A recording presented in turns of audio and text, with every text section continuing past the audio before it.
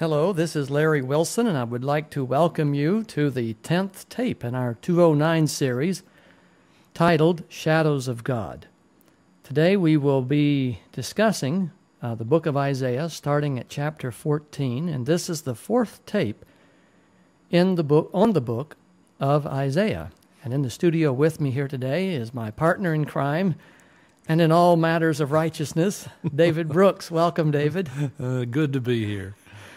It's always a lot of fun to get together and to study the Bible and to examine what is written in its pages.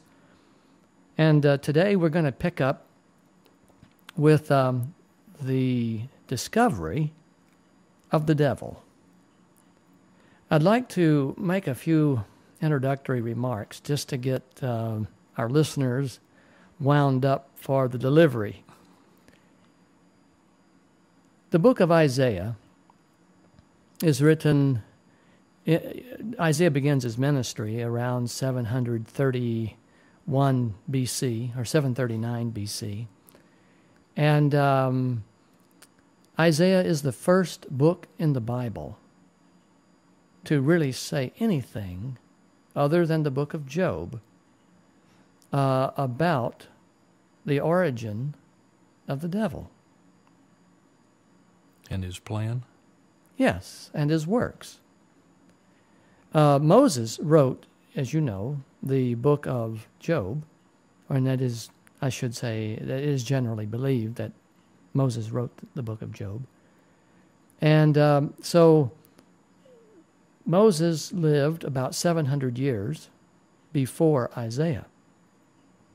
And we are approximately 3,300 years since creation when Isaiah is writing. And we are learning 3,300 years into world history information about the devil that has been previously unknown. Why do you think God did it this way? Why is there no clear expression and statements about the origin of the devil, about the adversary of man, about the means through which he works, about the evil that lurks in spiritual places? Why do you suppose we have no information on this until we get to Isaiah? Well, the only guess I would be willing to hazard is that back in these days, a lot of history was oral. And you have to admit that for a long time, there were people who actually lived at the fall. Adam was able to be an eyewitness to, how many tens of thousands of people about what had happened. Well, he did live to be 930 years of age. So there were lots of people that he could tell, and there were people who knew him all the way up to Noah.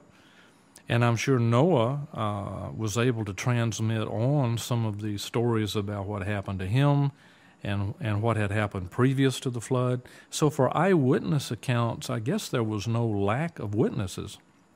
As far as the written account, I really don't have a good explanation as to why there isn't a written account about what Satan does and how he does it and where he came from. The Bible really doesn't say a great deal in open and direct ways about the devil until we get to the New Testament. Paul tells us about the man of sin. John in Revelation tells us about the Antichrist, and also in his epistles there, 1 John. Jesus tells us about the prince of this world. Now, Isaiah and Ezekiel and Job are the only three books in the Bible that I can recall at this time that, well, maybe the book of Daniel, which expresses anything at all about the operation, the presence, and the attack that Satan is endeavoring to bring against the works of God upon earth. Of course, in the book of Genesis, we have the introduction of the serpent, his seed and the woman's seed. So there is a clue. But the whole subject of Lucifer, the fallen adversary of God, is a mystery.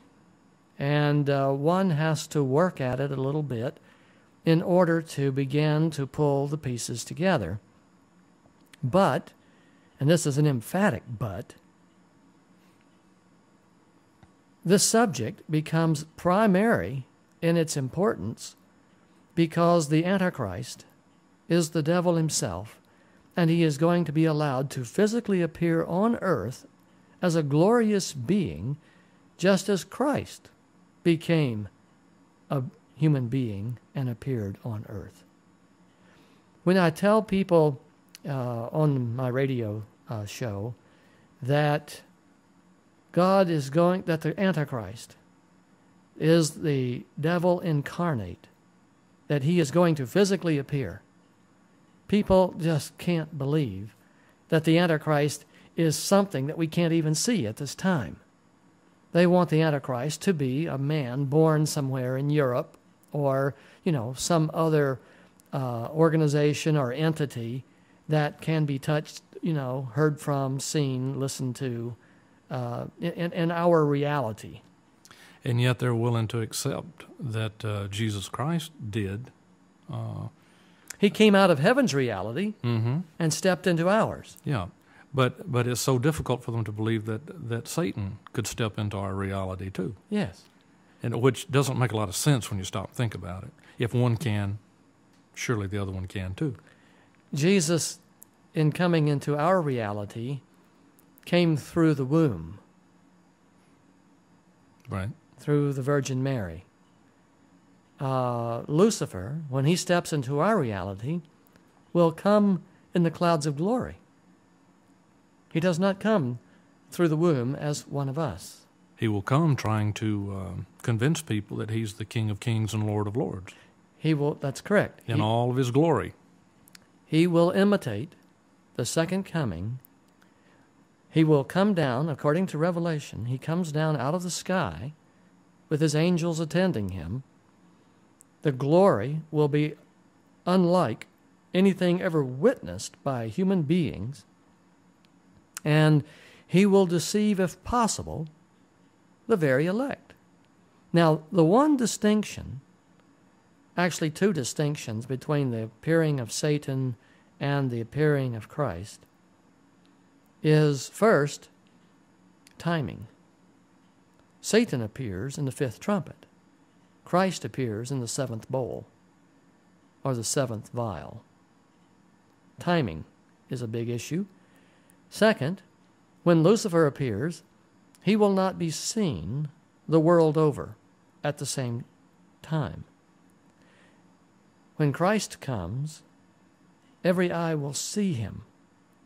As Christ approaches earth, now I realize we aren't studying Revelation today, but in my hand here, I'm holding a globe of the earth, and the earth rotates in a counterclockwise direction. The sun, which is stationary out here in space, as our earth rotates, this gives the appearance of the sun rising in the east because of the rotation of the earth. So the east coast will approach the sun before, of course, the west coast, due to the nature of our rotation.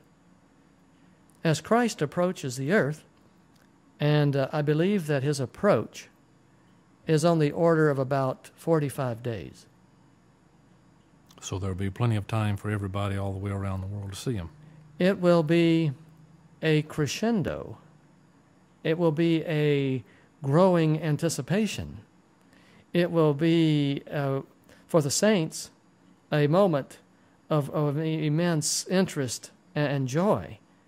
It will be, for the wicked, an immense time of anticipation and dread. And they'll probably be preparing to try to destroy this being as it comes in. Oh, yes. And so as Christ comes in to the earth, and the earth is rotating in its counterclockwise direction, every eye will see him. There will be plenty of, notice, plenty of things to see, the heavens in convulsion. The starts out as a small cloud, and as it draws nearer, it keeps getting larger and larger and larger. And the fire within and the violence within the clouds will be seen. So the coming of Christ will be a global observation, whereas the appearing of the devil will be local. The devil will appear, and he will land. That's right. He's going to come out of the clouds and land upon the earth and walk upon the ground. This is unlike Jesus, because Jesus, calls the righteous dead out of their graves, and Paul says, then we which are alive and remain are caught up with them in the air to meet the Lord. And that's one trick Satan just can't pull off. God does not allow the devil to imitate that.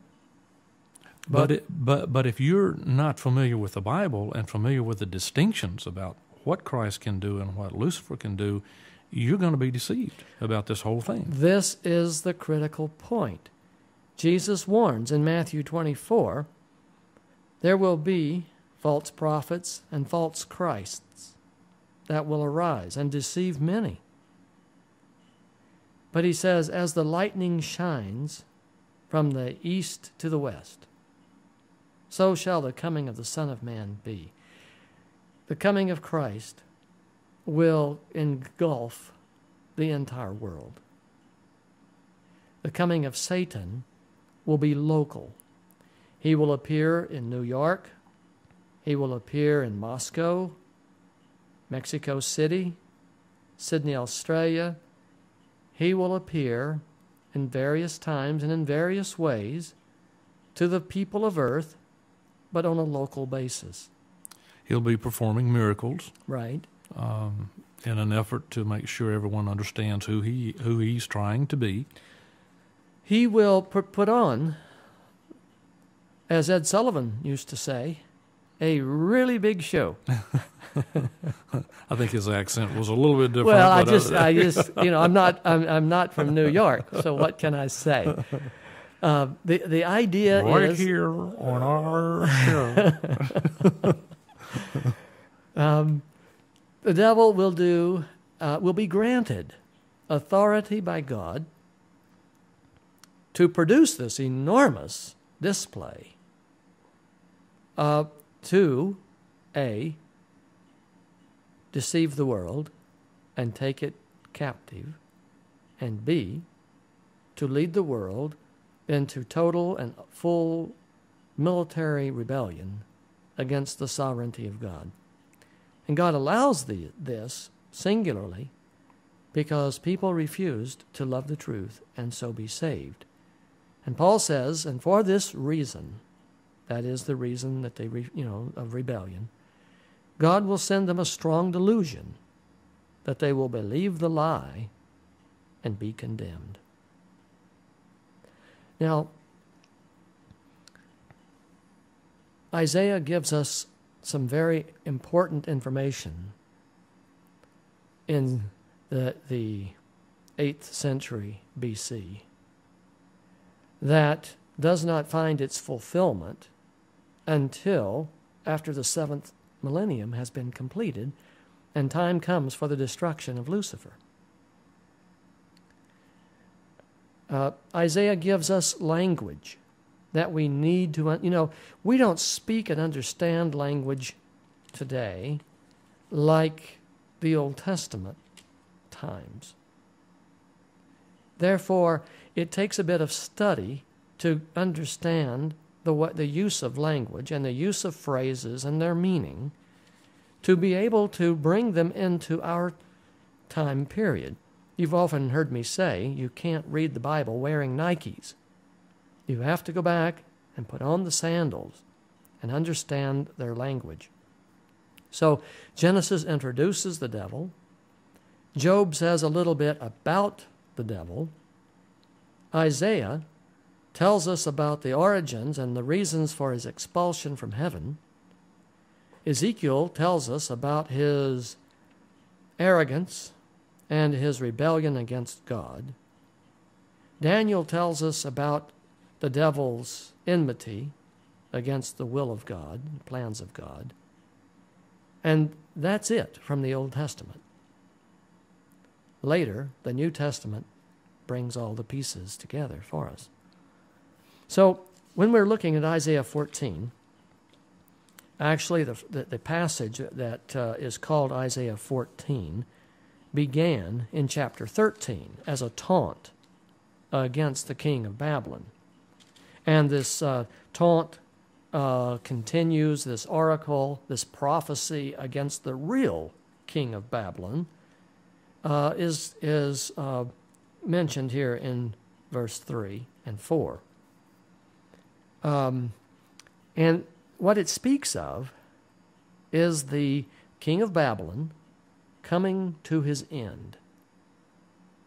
And when this happens, the response of mankind when they see it.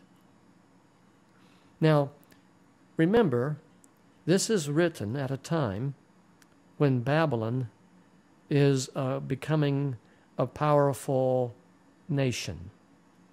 In the 730 BC time period, Babylon is not the world empire that it later becomes under the rule of Nebuchadnezzar. Nabopolassar, who was Nebuchadnezzar's father, was instrumental in the 40 years prior to 605 BC of bringing and gathering up the authority of Babylon as an empire. When Nebuchadnezzar became ruler, he was able to quickly solidify his support and established himself as the king of the world. We are 100 years away from Nebuchadnezzar when this is being written. The interesting point is Babylon is growing, Babylon is beginning to develop, and Babylon is going to play a very important role in the prophecies of Isaiah. But Babylon also plays a very important role at the end of time. Spiritual Babylon. Well, physical Babylon. We're going to have a crisis government at the end time that will form in response to the judgments of God. And this crisis government will speak and enact laws, and it will be literal. It will be literal Babylon. The reason I believe it is written this way is because of Plan A, Plan B. God having foreknowledge, God having understanding and knowing the end from the beginning, he writes this in such a way that it will play out and deliver the message either way circumstances should unfold. And it's interesting, he always gives us what we need just before we need it. Yes. Here it is. He's giving this information about the devil before the Israelites need it, and we can also apply this when we need it. That's the reason that it's imperative to understand Plan A and Plan B and the distinction and the operation of the two. Because if you don't, things will get so muddy and confusing that you can't tell where we're going and what God is trying to say. So when God is talking about the real king of Babylon, the real prince of this world, and how he is going to come to his end, Paul says he's going to go to his destruction. The significance in both cases, the parallel in both cases is identical. It's the timing and the actual fulfillment that is different in how it actually plays out. The man of sin is going to come to his destruction. In the book of Daniel, the horn power in Daniel 8 that comes out of the north, and he's the king who understands dark sentences, a master of intrigue. That's the devil. And it always says he goes to his destruction. And this is a favorite Yes, phrase. yes. He goes to his destruction. And it says so in Revelation 17. Mm-hmm. The beast that comes up out of the abyss is going to his destruction. The reason this is reiterated over and over and over and over again is because, from the human perspective, he will be invincible. From the human perspective, he cannot be stopped. He cannot be thwarted. He cannot be overcome. He militarily is too great. How would you go about getting your hands on Satan? How would you do that? How would you kill him? Yeah. Is an atomic bomb going to kill the devil? No. You can't even find him. Well, he can disappear in a heartbeat Well, and jump up sure. in the clouds, or he can grab the missile and throw it back at you. Yeah. So, I mean, we have the oncoming. And this is the critical point. We have this oncoming being, both under Plan A And Plan B. and Plan B, who is omnipotent from the human perspective. Right. And man cannot prevent it. Man cannot stop it. Man cannot control it.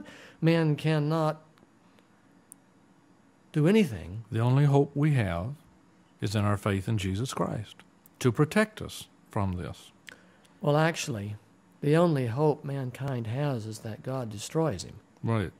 Otherwise, we're going to have to put up with this guy for a long time. Because he can't, there's no other way for him to come to his end. Right. Angels can't do it. I would remind you that in Daniel 8 it says, and he will come to his end, but not by human power. Right. See, that words fail me to put this in the omnipotent setting that it deserves. Well, when you consider the fact that Satan is still alive from the beginning Of creation, I mean, of God's creation. Adam has died. Yeah. You know Daniel and Ezekiel and Isaiah and Peter and Paul, they've all died, but the devil was there during each lifetime. Yes. Watching what happened, planning, scheming, setting things up. He's had an awful lot of time to figure this stuff out. So it should come as no surprise when you find out what he can do to you and you don't even know what he's doing until it's done. In the book of Ezekiel, the king named Gog, G-O-G, who is the prince of Magog, which is a land mass, a territory. In the book of Ezekiel, God is going to bring Gog leading a host of nations against his people. Flip over to Ezekiel chapter 38, and let me highlight. I realize we're digressing from the book of Isaiah. We may never finish this series, David. It just gets better and better. It just keeps, there's so much to say. Ezekiel chapter 38. Okay, how far you want to go? Well, I'm just going to pick up a few things I want you to see. On the first Chapter- first two verses. Yes. Yeah. This is a prophecy against Gog. It's interesting in English how that it's so close to the name God. Gog, Mhm. God.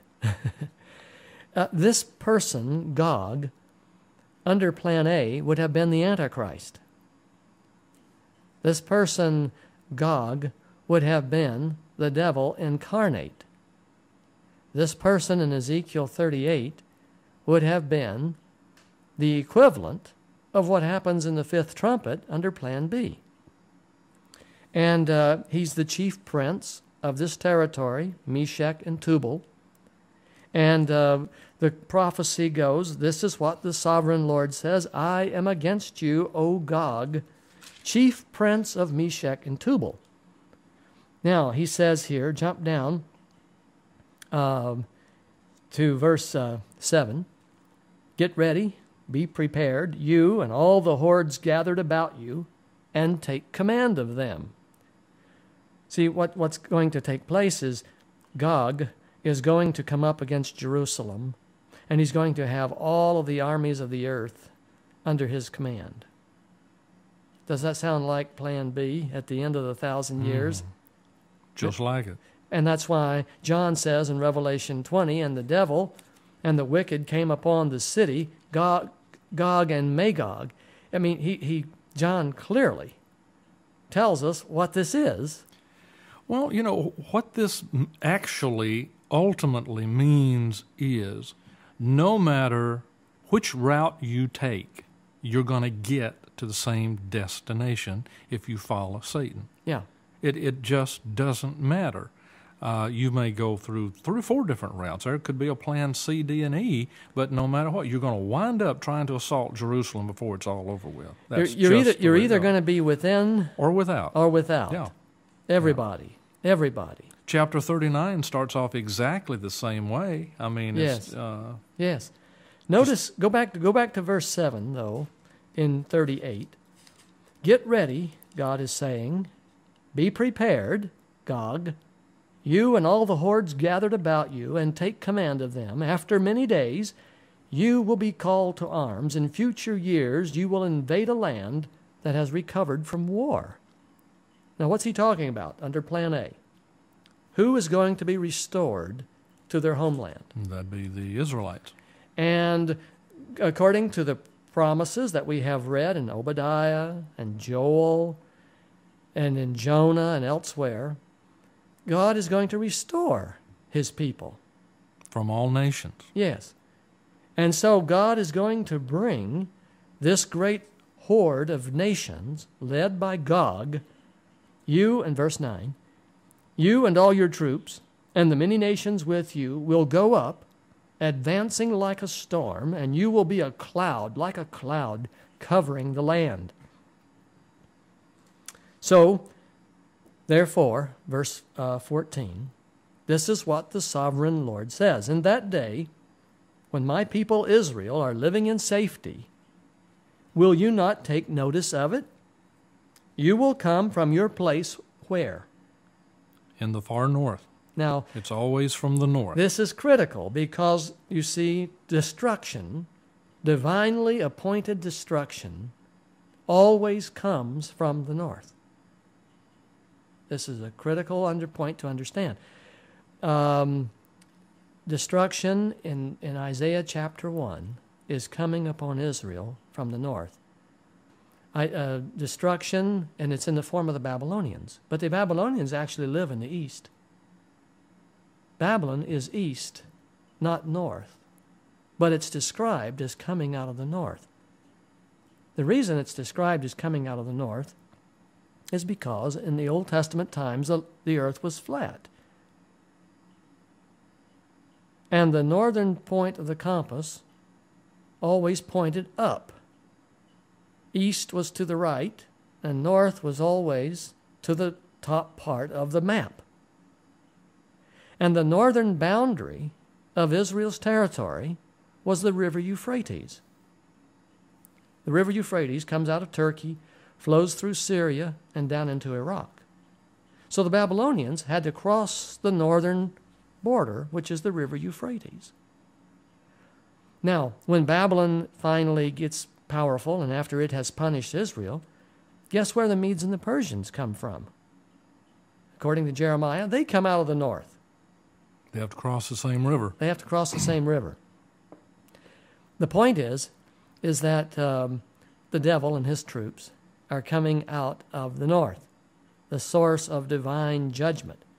And God says, you will come from your place in the far north, you and many nations with you, all of them riding on horses, a great horde, a mighty army. You will advance against my people, Israel, like a cloud that covers the land. In days to come, O Gog, I will bring you against my land so that the nations may know me. And when I show myself holy through you before their eyes. God is going to bring Lucifer and all of his followers with him into military conflict, and God will show who is superior and who actually is sovereign. And it's interesting to look at the weapons he'll use. He won't be using man-made nuclear weapons or anything like that to defeat Gog. No.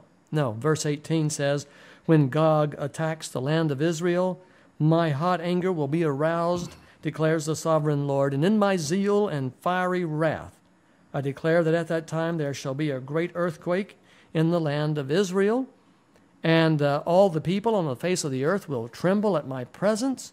The mountains will be overturned, moved out of their places. The cliffs will crumble, and every wall will fall to the ground. And verse 22, God says, I will execute judgment upon Gog with plague and bloodshed. I will pour down torrents of rain, hailstones, and burning sulfur.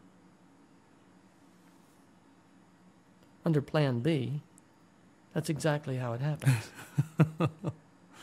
Well, God is at least consistent, isn't he?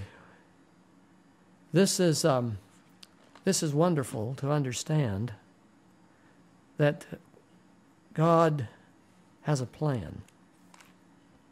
If Israel had been faithful, if they had turned from their rebellion, if enough people had surrendered their lives to the leading of the Holy Spirit so that corporate reformation could take place, this could have all happened many centuries ago under Plan A.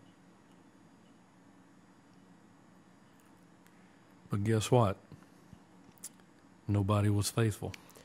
Precious few. This is a point that I want to make, David, and I think our listeners need to seriously consider it. Under Plan A, God provides and allows for man's participation. Under Plan B, God unilaterally does what has to be done. It's the only way it's going to get done. Under Plan A, I'll give you an example. God led the children of Israel out of Egypt into the wilderness. Under Plan A, he wanted to take them within 2 years into the promised land. So they sent in the 12 spies, to spy out the land. They came back and they gave a bad report. Then God said, very well, then you'll stay here and die. And the end result is that God set the limit. He said for 40 years, a day for a year, you're going to wander about in the wilderness. And God did not date the 40 years.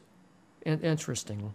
God did not date the 40 years from the failure at Kadesh Barnea. God dated the 40 years from the Exodus, because it's 38 more years from Kadesh Barnea till the time they enter the promised land. My point is that under Plan B, and I'm using Plan A and Plan B on a local level here. Plan A, the first generation that comes out, is supposed to go in to the promised land. They failed. They had to die. And when time came to go in, ready or not, here we go. You understand what I'm saying? Somebody is going in. The same is also true of what I'm about to say. We cannot hasten the second coming. Nor delay it. It will happen. Under Plan B, there is no haste nor delay. In fact, turn to Revelation chapter 9. And I'd like for you to read verse 15. And the 4 angels who had been kept ready for this very hour and day and month and year were released to kill 1/3 of mankind. The number of the mounted troops was 200 million. I heard the number. So in the 6th trumpet, the 4 angels at the great river Euphrates are released. Euphrates is the northern boundary. Destruction Destruction comes from the north. comes out of the north. Divine destruction, divinely appointed destruction comes out of the north. And the four angels who have been kept ready for this very hour, day, month, and year. How more specific do you have to be? That's punctiliar. It means at this very predestined, Point. pre-decreed, Point in time. predetermined point in time. Yeah. Now, that sixth trumpet cannot be more than 59 minutes off. Because the resolution of time just goes to the very hour, Right. day, month, and year. Right. God's timing in this second round under Plan B, the end time story, is absolute. It's perfect. And it's going to happen whether you're ready or not. That's how I know that when it comes time for the Sabbath millennium, Jesus will be here. And from my study of the scriptural timing considerations, the Jubilee calendar, and all of the things that are involved, we're in that window of where the 6,000th year can occur. The 6,000th year can occur any time between 1998 and the year 2017, as I understand the timing. We're in that window. Now, understand that we have the 1,335 days of the Great Tribulation yet ahead of us. Right. So that would mean that if we started right now, here we are in the fall of 1999. Today's September the 1st, 1999. If the Great Tribulation started today, 1,335 days from now, would put us right at the year 2004, around somewhere. It's 3 years and 8 months. Not quite 4 years. So maybe put us about the August or June of 2003, if it started this very day. God's timing is amazing. He delivered the children of Israel 430 years to the very day. Remember reading that in Exodus 12:41. To the very day, Yep. he delivered them. Well, when it came time to write the decree to restore and rebuild Jerusalem, it was written on the very day that it had to be the first day of the first month of the first year of the Jubilee cycle. When it came time for the birth of Christ, at the fullness of time, God sent forth his Son, Galatians 4:4. Jesus died right on the very time as the sacrificial lamb was being killed downtown Jerusalem at the temple. The Lamb of God died on Golgotha. God's timing is incredibly powerful. Nothing can slow it, nothing can thwart it, nothing can delay it, nor can it be hastened. It's an amazing thing to understand. It's an awesome thing to deal with. So in Ezekiel, when you really began to put all the data together, today we have a profoundly wonderful picture of what God intends to do. Under Plan A, if Israel had been faithful, they too could have understood these things. But they had eyes that couldn't see and ears that couldn't hear. Just like today. Just like today. Now, back to Isaiah 14, verse 4. The righteous will take up this taunt against the real king of Babylon, how the oppressor has come to an end, how his fury has ended. The Lord has broken the rod, the ruling scepter of the wicked, the scepter of the rulers, which in anger struck down peoples with unceasing blows, and in fury subdued nations with relentless aggression. All the lands are at rest and at peace, they break into singing.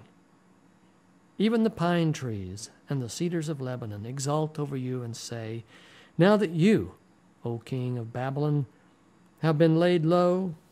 No woodsman comes to cut us down. So everything is at peace now. You know, isn't it amazing, though, to see how the devil has treated people? Anger, he has struck down people with unceasing blows. You know, we've seen scenes of violence on television during riots and looting and things like that, and people just taking sticks and baseball bats and just beating each other. But it'll usually hit 3 or 4 times, and then something happens and somebody's down. But then here it says unceasing blows. He's just beating on people all the time. He never quits. Look at relentless aggression. Yes. His fury knows no bounds. His hatred, his evil, his determination knows no boundary. And how discouraging can that be when you've got a bully like this who's beating you up and there's nothing you can do about it, you can't make him go away, and nobody is big enough to beat him? If any of you have ever been in elementary school and there was a bully in the 4th grade that used to beat you up, and you simply could not get away from this guy. It simply was not possible. The teachers couldn't help you because he always did it when they weren't looking. And it just went on and on and on. That's what's happening here. Yes. And finally, at some point in time, it'll all be over. Look at verse 9. There's an interesting allusion here that the careless reader would just fly right over and miss entirely. It says, "The grave below is all astir to meet you at your coming." So that means he's mortal at some point in time. Yes, he's mortal. I'm looking for a passage here. I want to show you something. Turn to Isaiah 26, verse 19. Read that verse, please. "But your dead will live, their bodies will rise. You who dwell in the dust, wake up and shout for joy. Your dew is like the dew of the morning. The earth will give birth to her dead." This is a prophetic passage that is in full harmony with what is given in the book of Ezekiel, how that God is going to raise up Israel. He's going to resurrect the dead. And David is going to reign on his throne. King David. Under Plan A, there was going to be a resurrection of all the righteous, just like there is, obviously, in Plan B. And Isaiah is abundantly clear. The earth will give birth to her dead. I think that is so beautiful. And you know, in Christ's time, there was such an argument as to whether there is a resurrection or not. The Sadducees were sad, you see, because they believed in no resurrection. Pharisees believed in a resurrection. Of course, Paul used this to his advantage when he got in a fight with both of them. Mm-hmm. The point I'm making is that back in chapter 14, verse 9, "The grave below is all astir to meet you at your coming." The wicked would have been resurrected under Plan A, just like Plan B.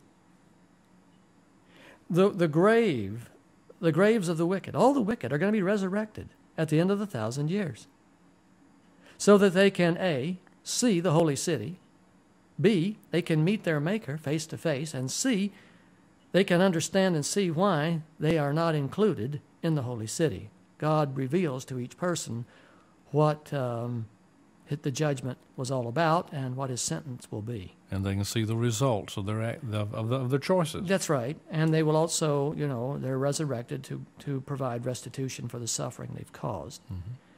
All the grave is astir to meet you at your coming. The wicked at the end of the 1,000 years will not only see God, they will see the devil. Well, it's time to turn the tape over. We'll take a short intermission, and we'll be right back. Well, welcome back to the second half in our fourth study on the book of Isaiah. This is actually tape number 10 in the series, the 209 series, titled Shadows of God.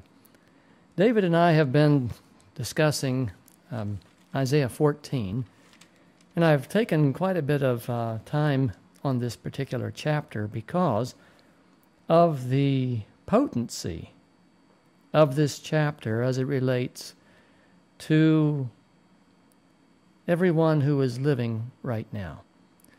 Many people have diminished the importance of the Old Testament, thinking that it is merely a historical record of the failures of Israel and its ultimate apostasy and rebellion.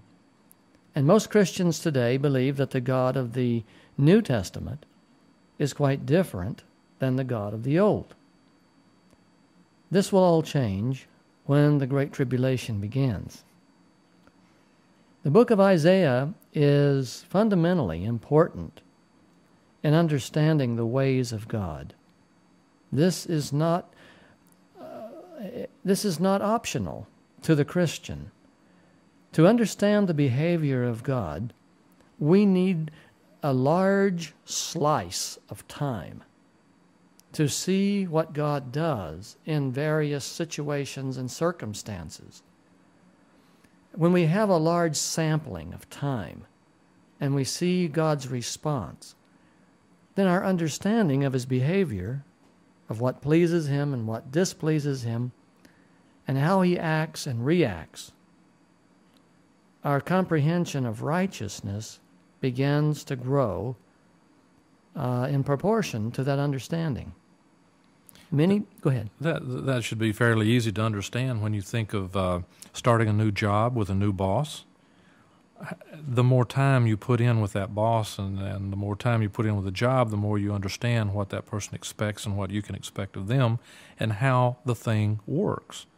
And I think perhaps Adam, with his 900 plus years, had a real good view of how evil worked and how God worked to try to hold it off. We're living 70 plus years occasionally, and it may be harder for us in 70 years to understand what's going on. But if we've got the written Word of God with the historical perspective, knowing that God doesn't change, then if you look at if God doesn't change, then what did? It's us, it's Satan. We get the chance to see what the fruits of Satan's behavior is, what the fruit of our behavior is, and then what the fruit of God's behavior is.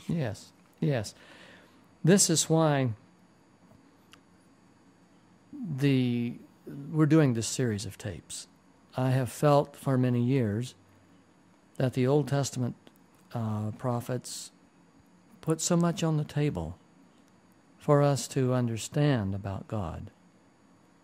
And most of the time, when Old Testament prophets are referred to or quoted by preachers today, I shouldn't say most, I'll say much of the time, it's out of context.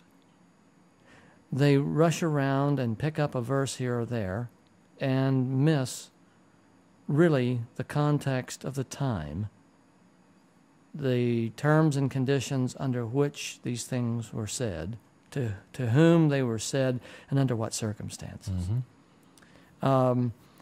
One last thing, and then we'll move on from Isaiah chapter 14. I mean, we could spend several days talking about what is said here in this one chapter. In verse 16,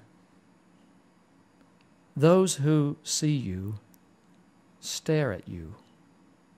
They ponder your fate. Is this the man who shook the earth? The man who made the world a desert? Who overthrew its cities and would not let his captives go home? It is clear from this passage that Satan ultimately gets to be identified and recognized as a man. He's actually the man of sin, or the man of lawlessness. In verse 10, the people, when they see the devil, they're going to say, "You have also become weak as we are. You have become like us, vulnerable to death." That's the reference here. See, ultimately, Satan's omnipotent appearance and his sovereign authority. He claims to be King of Kings and Lord of Lords, but it's a false title. It's easy to talk the talk, but it's harder to walk the walk. Yes. And when he is shown to be subject to death, see, all of a sudden people are going to regard him like themselves.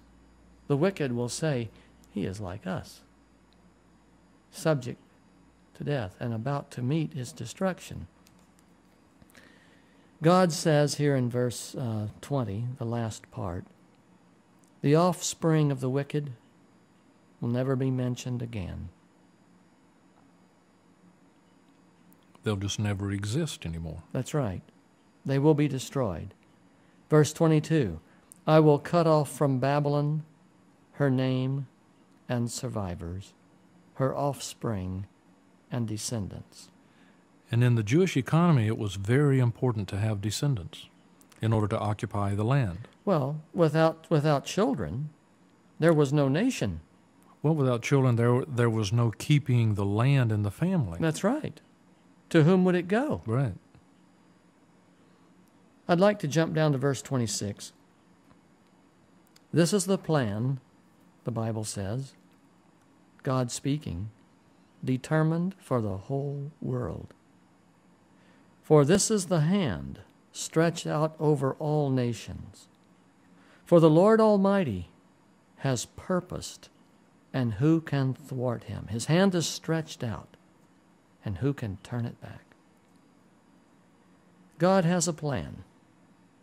God has a purpose. Evolution denies all of this. Evolution denies that there is a God who created man and has a plan for man. And because God's plan is longer and larger than one lifespan, this has led many, since the beginning and until the end, to deny there is a plan. But those who came forth at the beginning and those who will live at the end will both agree there is a plan. And that plan will be seen. Okay, let's go on to chapter 15. And 15 and 16, I'm not going to deliberate very long. I just want to point out that now we're going to begin a prophecy against Moab. And the Moabites are distant relatives of the Israelites. The Moabites, you might recall their origin. They are the descendants of Lot through his daughters.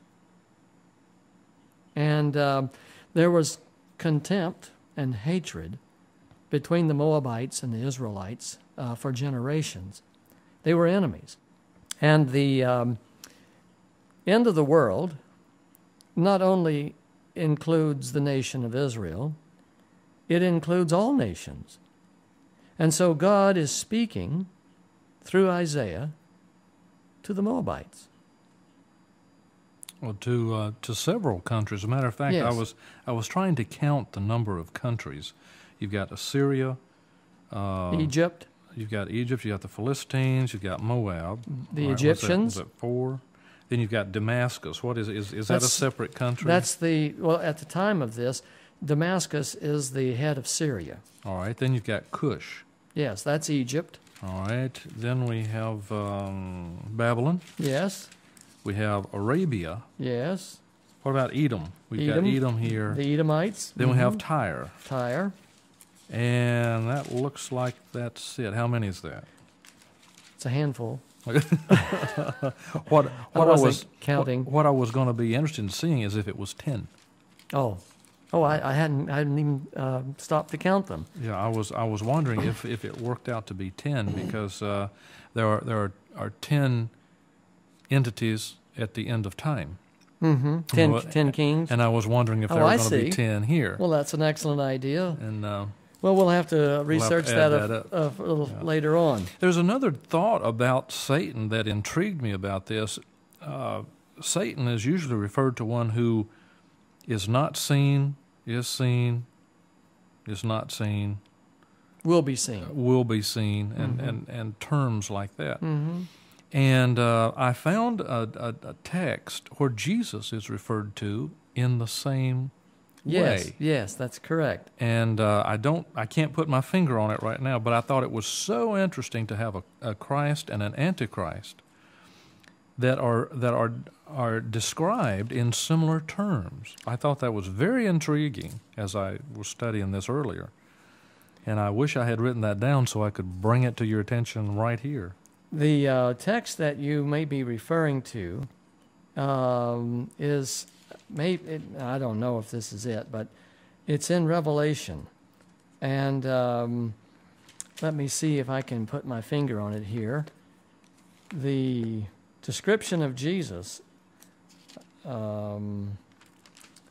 he is the one, I'm trying to remember, in one of the churches, he is given this identity as the one who was and is the one who is and is to come. Mm-hmm. Seemed like it was somewhere around the scroll and the Lamb taking the scroll. Yeah, well, it's here in Revelation 2 or 3, chapter 2 or 3. Okay. And well, anyway, I found it was very interesting that the two main protagonists in the controversy are referred to in the same way. Yes, that's right. That's right. To me, it's another parallel to show that the Antichrist is Satan as opposed to some human being that is being put forth by some organization as being the Antichrist. Yes. Go to Isaiah chapter 16. I'm not going to go through the language of chapter 15. It's beautiful poetry.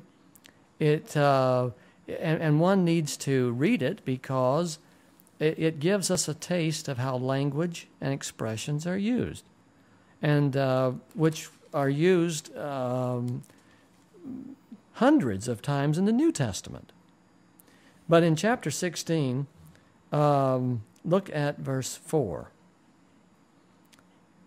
Let the Moabite fugitives stay with you, be their shelter from the destroyer, the coming destroyer.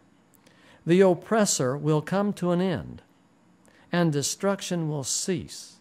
The aggressor will vanish from the land. In love, a throne will be established. In faithfulness, a man will sit on it, one from the house of David. One who in judging seeks justice and speeds the cause of righteousness. Well, that sure is different from what we see today, isn't it? Yes. Here in the midst of an oracle concerning Moab, a messianic promise. Because, get this, within the Moabite families, there are those that will be redeemed. There will be those who will come out and separate themselves from Moab. And we will get into that a little later on. God is going to, under Plan A, David, before God would bring Gog and Magog and all the nations against Israel, Israel would be sent out into all the nations to gather the honest of heart, like the 144,000 will do under Plan B. It's a big missionary project. Yes. You know, the interesting thing about that is those who are sent out are not put in charge of deciding who will decide for God. All their job is to put the message out. That's right. So that people can hear it and make their own decision. That's right. And if you don't get it out there, then they don't get the right to make that decision. So I think it's very Interesting that we should apply that today. We can't make the decision for somebody. As a matter of fact, I wouldn't want to be so presumptuous as to make a decision for somebody as to whether they would respond to God's call or not. No. Well, I'm not going to bother this guy because I know he's so steeped in sin, he's not going to respond. Right. How dare we be that presumptuous? That's right. God alone can read the heart. Here in the last verses of Isaiah 16, God brings the oracle against Moab into very local terms.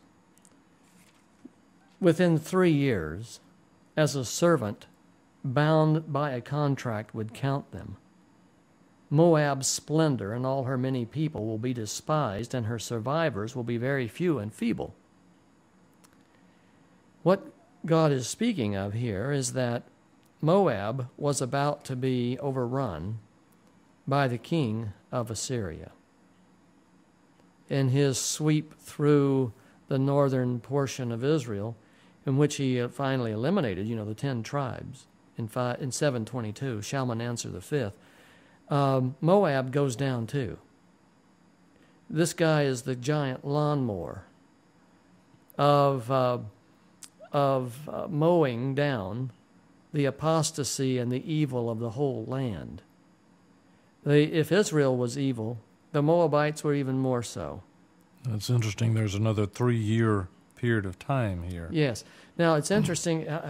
It's defined as the 3 years as a servant bound by contract would count them. In other words, the servant is going to pay attention to the timing.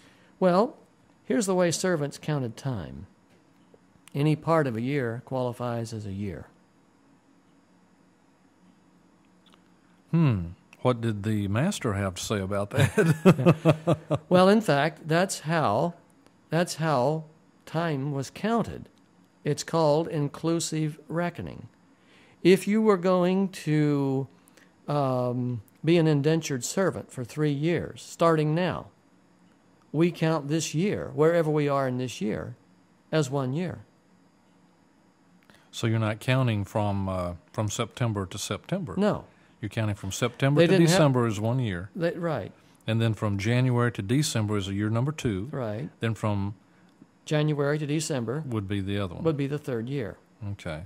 That's how time, and in fact, even in the reign of kings, the ascension year in some nations is counted as year 1, even if he only comes to power in the last 2 weeks of the year. He is in his 2nd year. He got credit for the whole year. Yeah. And at the same time, the king who left office, or died out of office, as the case may be, he's given credit for the whole year too. It's the way the ancients reckoned time. It's called inclusive reckoning. The reason I bring this up, Moab's destruction is near at hand. As you can see, as a servant would count time. When Jesus is in the tomb for 3 days and 3 nights, it's inclusive. It's inclusive reckoning. It's as a servant would count time. It doesn't mean 72 hours. It means that any part of a day qualifies as the day. So part of Friday, all day Saturday, and part of Sunday. Right. Okay.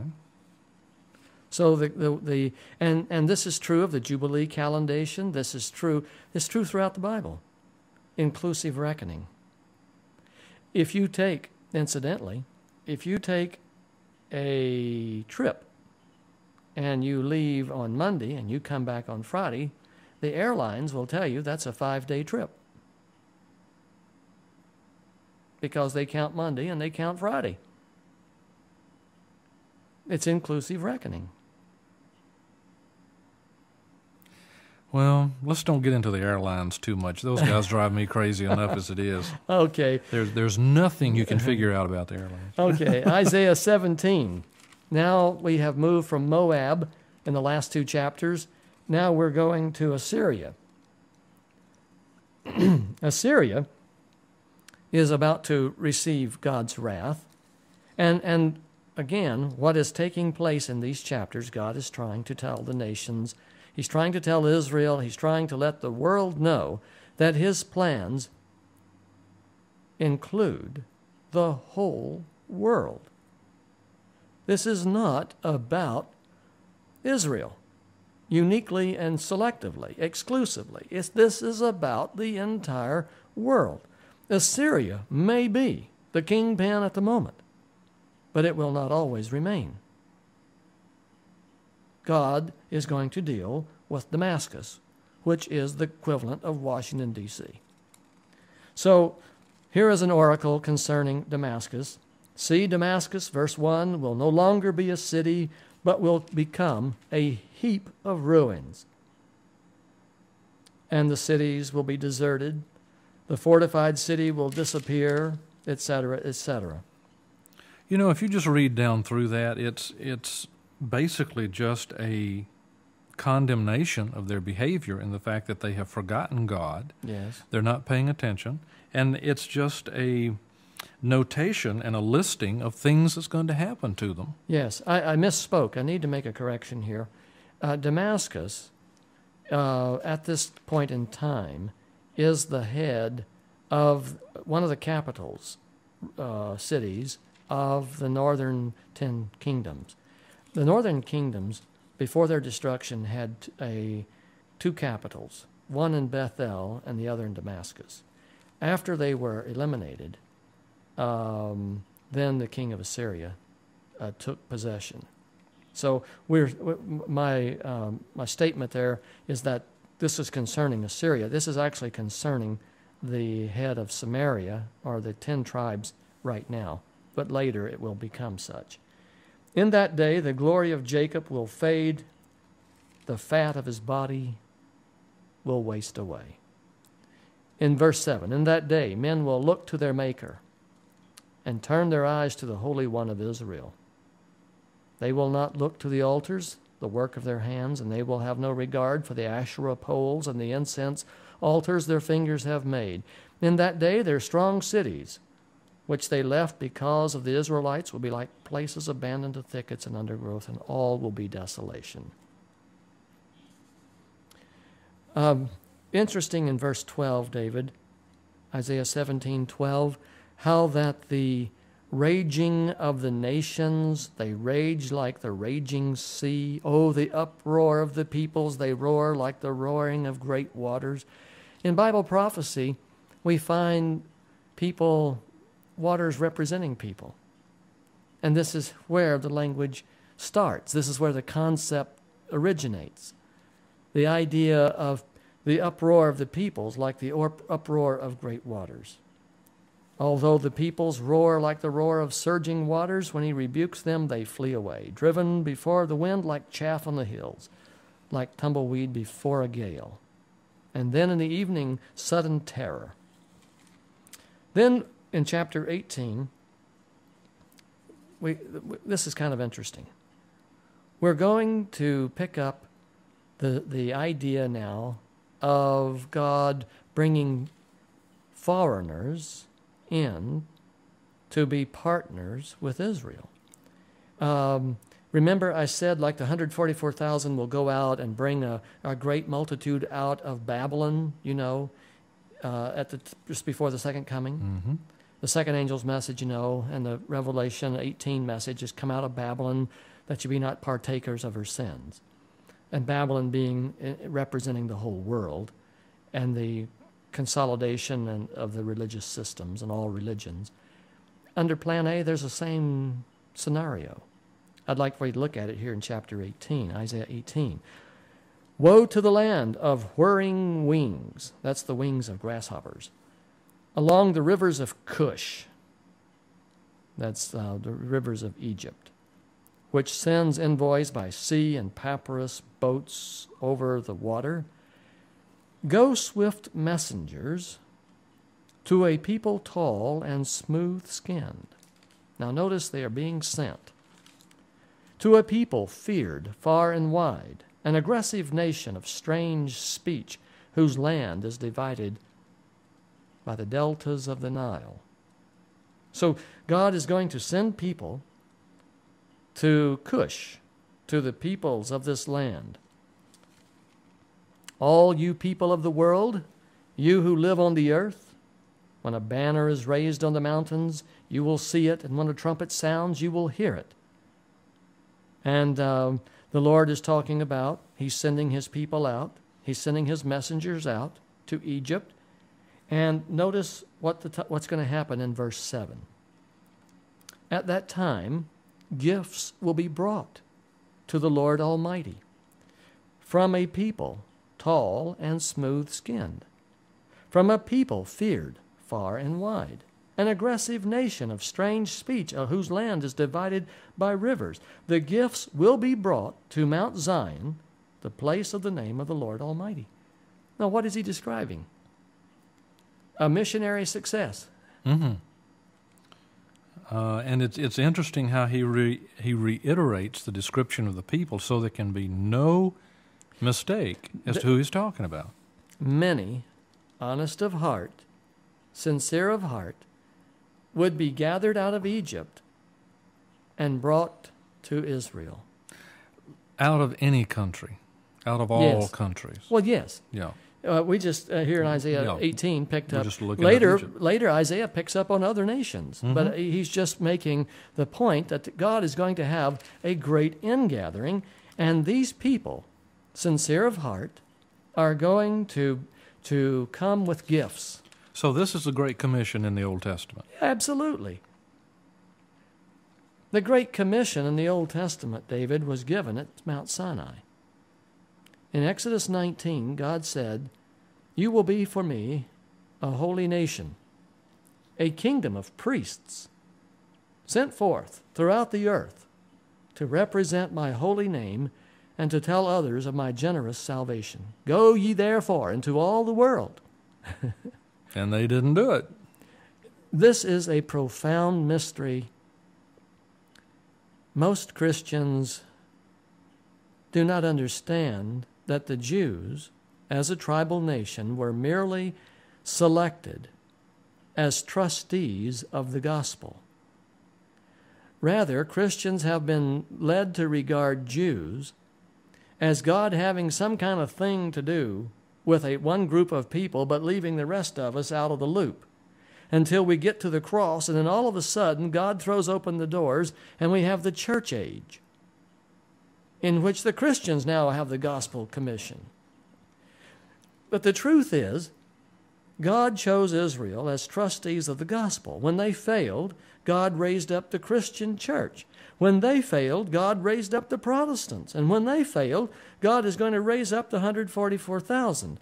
We have here the promotion of the remnant being selected out of each corrupt body and God starting over. And finally, there will be a group that will not fail. Well, that's because they don't last long. Well, I guess you can't under that kind of pressure. The 144,000, if they were to exist for several years, generations, they too would corrupt. But fortunately, they are sealed, so they can't corrupt. And the time period of their ministry is only 3.5 years, so it's a very quick play. And God accomplishes in the end what He needed and wanted to do all along. Mm-hmm. I'm hammering on Isaiah 18 because I want people to understand, I want our listeners to understand that God's selection of Israel, He never had one exclusive thought in His mind when He did this. He just needed messengers. He needed messengers. He needed people to both give a proclamation and a demonstration of His love. And Abraham and his descendants were the best that he had to work with at that point in time. And so he blessed them by giving them the opportunity to go out and share this with other people. God wanted a nation of baby Abrahams. And look what where we are. What did He get? Well, what has He gotten all along? I mean, you can't be hard on the Jews because their history is no different than any other history. No different from ours. No different than the Moabites. Right. No different than the Assyrians. No different than the Babylonians, the Medo-Persians, the Grecians, and the Romans. The history of man is the same in every case. It's just the names and places and dates change. Mm-hmm. Okay. The old carnal heart is the same all the way across. I want to go to Isaiah 19. This is an oracle concerning Egypt. See, the Lord rides on a swift cloud and is coming to Egypt. The idols of Egypt tremble before him, and the hearts of the Egyptians melt within them. Now watch what this says. Verse 2. I will stir up Egyptian against Egyptian. Brother will fight against brother.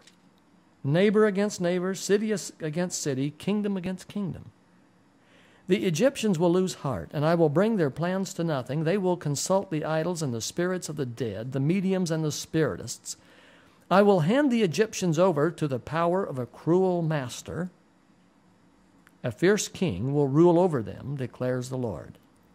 The waters of the river Nile will dry up, and the riverbed will be parched and dry. The canals will stink, and the streams of Egypt will dwindle and dry up. The reeds and rushes will wither, also the plants along the Nile at the mouth of the river.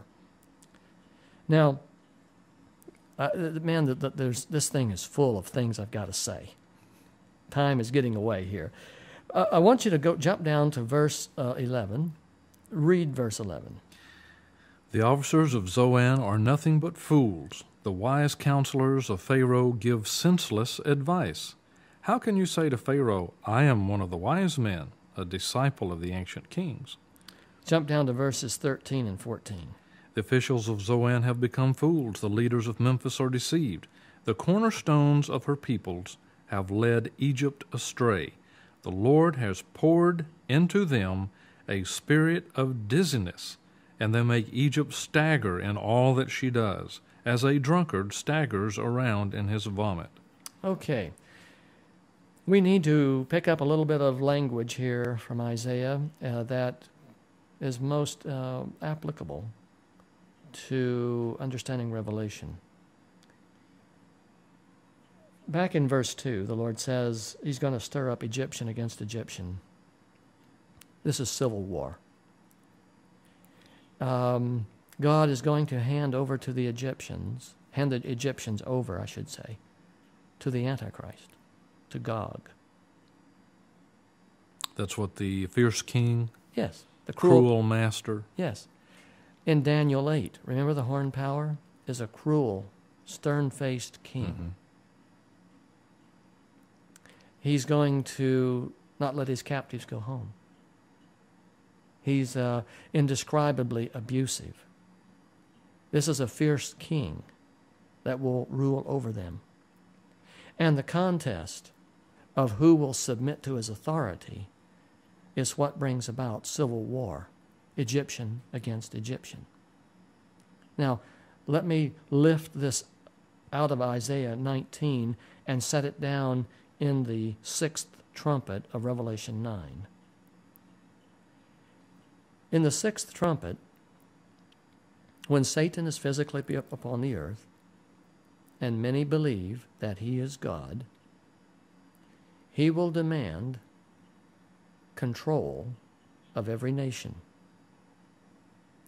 And this great warfare, where the 4 angels are released from the river Euphrates, and a third of mankind is killed, this great warfare will be the civil war of the world.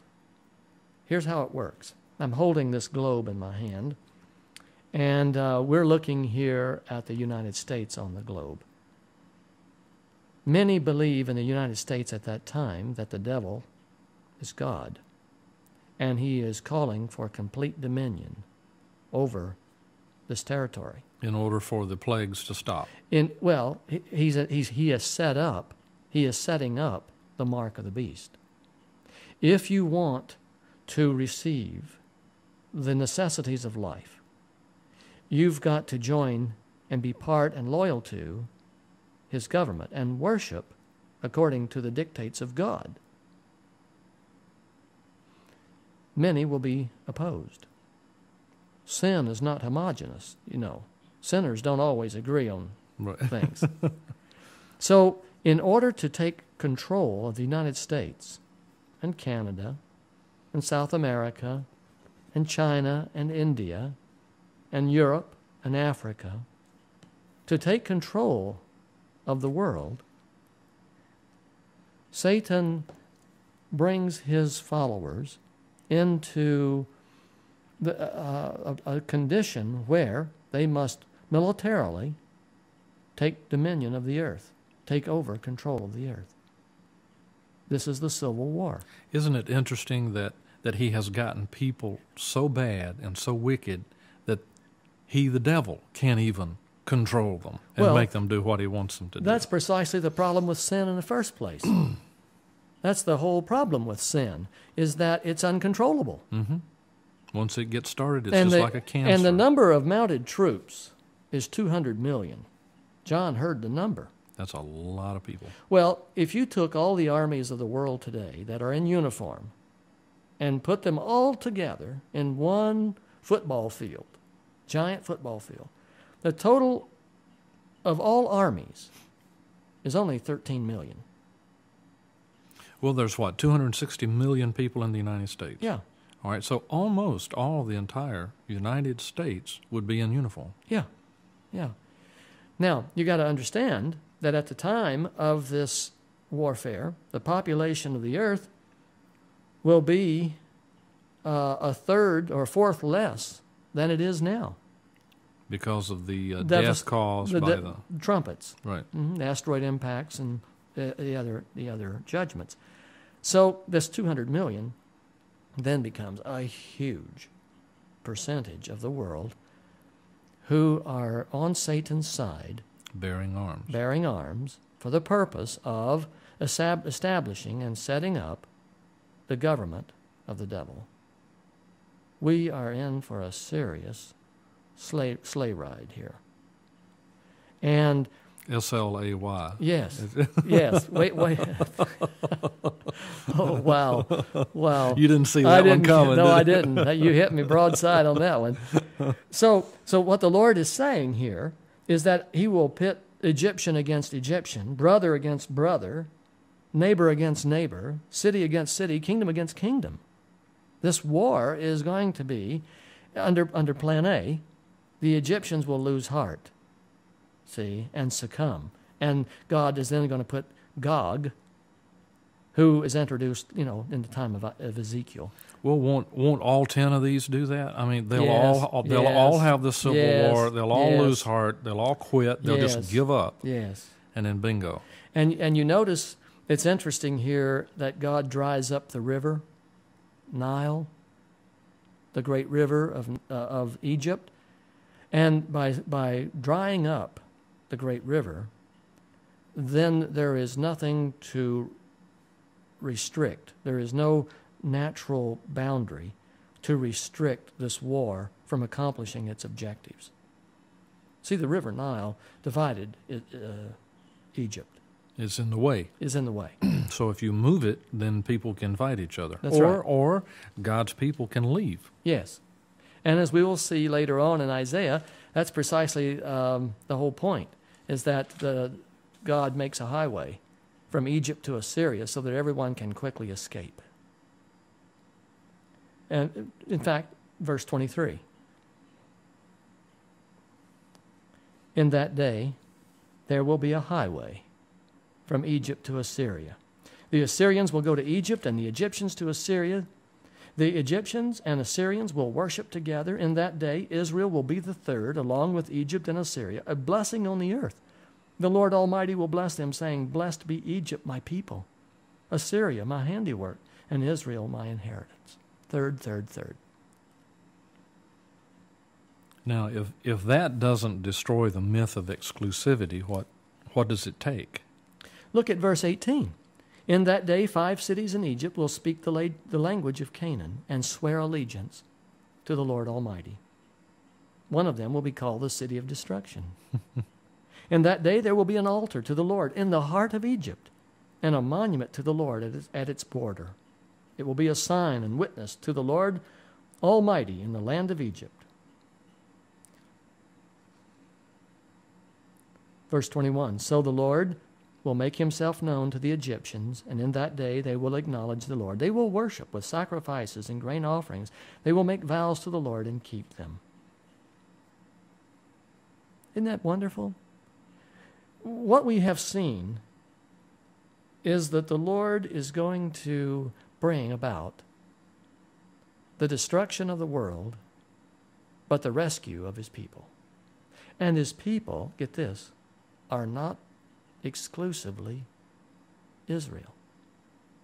Israel would have made up only 1/3 of the picture. That's blessed be Egypt, my people, verse 25. Assyria, my handiwork, and Israel, my inheritance. One last thing, we're just about out of time, David. In this next chapter, chapter 20, Isaiah had to run around naked. It's 3 years. Now, how would it look for some of the evangelists on television if they were really going to prophesy? David, we're out of time. That's a good time to stop, isn't it? Seeing a totally naked man standing with sober and very embarrassing and brutally stark appearance to deliver a message from the Lord would be a sight not soon forgotten. And when we pick up with our next tape, we will discuss Isaiah and God's calling him to 3 years of enormous humiliation and embarrassment as he appeared in public places and in assemblies totally naked. We'll talk about that when we pick up next time. It's been a joy to be with you. It's always a lot of fun to discuss God's Word. And we wish our listeners now will pick up with chapter 20, and we will continue there with our next tape. May God bless you. Next tape. May God bless you. Next tape. May God bless you. Next tape. May God bless you.